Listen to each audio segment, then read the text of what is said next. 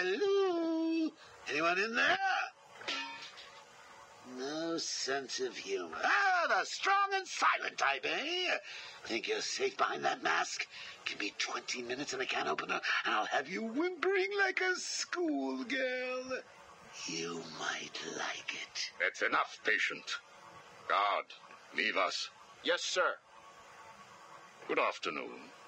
My name is Professor Hugo Strange.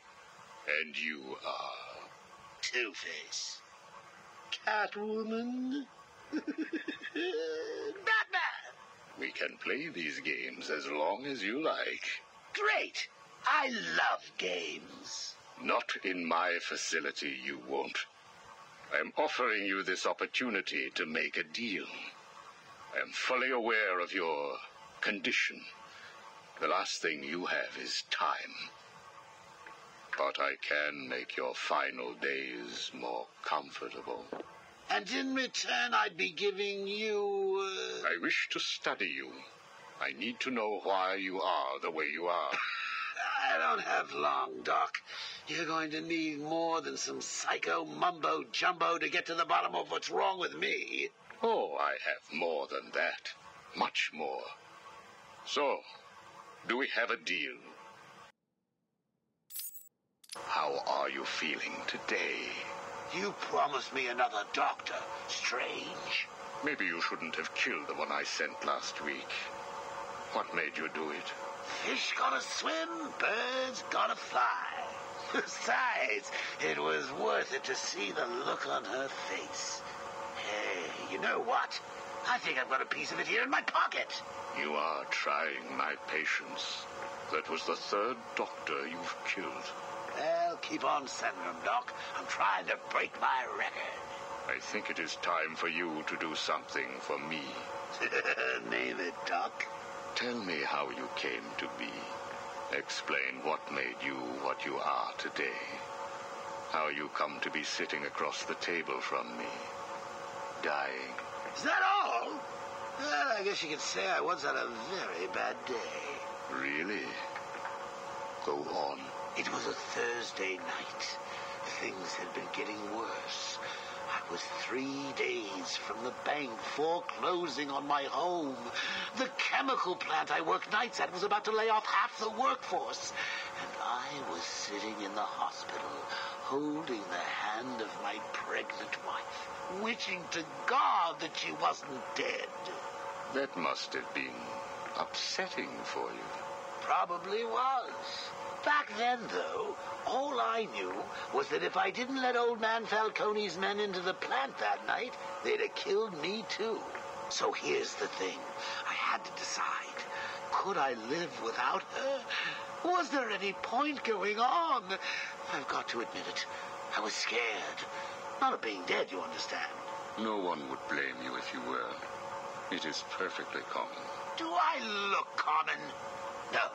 I was scared of the part just before you die, when you don't know what is about to happen, when you're desperately clutching at life and trying to hold on with slippery, blood-covered hands.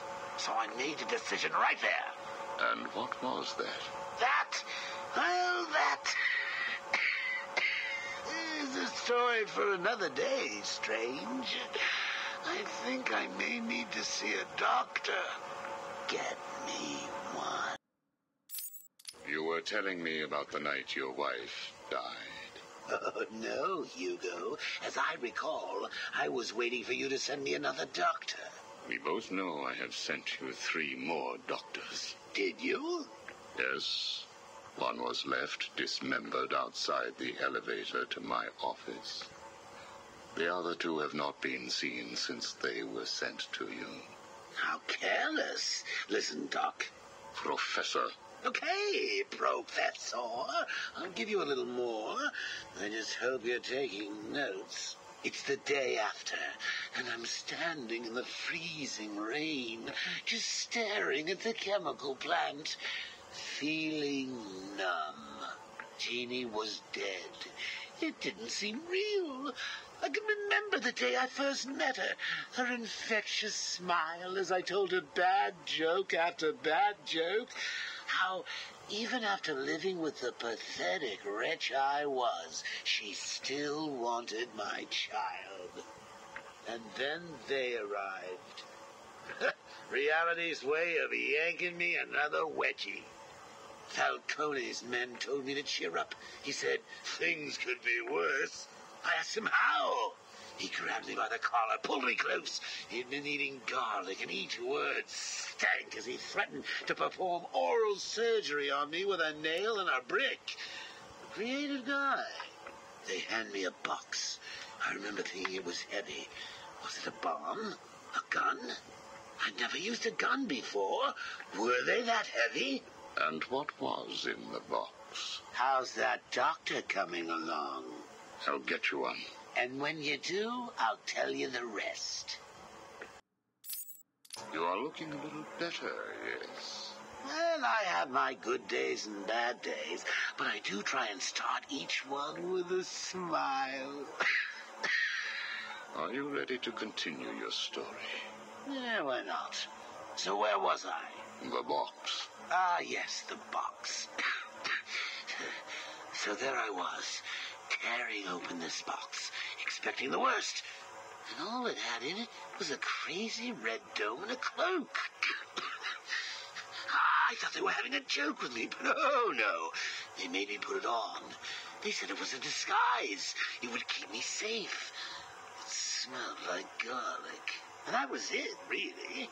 I was dressed up like a spaceman, barely able to see, trying to break into the one place in this town that had given me a job. Have you ever tried to walk with an enormous fishbowl on your head? Don't answer that. It's hard. I couldn't see where I was going. I must have tripped one of the alarms. I heard muffled gunfire. I panicked and tried to run. And then I saw him. Who? Batman. Really? Yes, really. Batman tried to hit me. I moved out of the way, but, well, what you need to understand is I had this giant bowl on my head, and I lost my balance. It's like life, really. One minute everything's bad, and the next your wife's dead and you're hanging on for dear life, suspended over a tank of experimental chemicals. I'm sure he'd say he tried to save me, but we all know he didn't. I fell. For a second, just as I hit the surface, I thought I may just get away with this. I assume that wasn't the case. Do I look like I got away with it? I was drowning. The chemicals were burning my skin. My entire body felt like it was on fire. And it was all his fault. Whose fault? Batman's? Who else? Yours? Come again? Let me tell you what I believe. I believe that you have fabricated a series of events that you use to conceal the truth about your condition.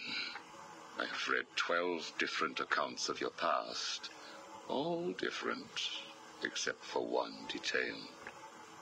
Batman. What can I say? I like to keep things interesting.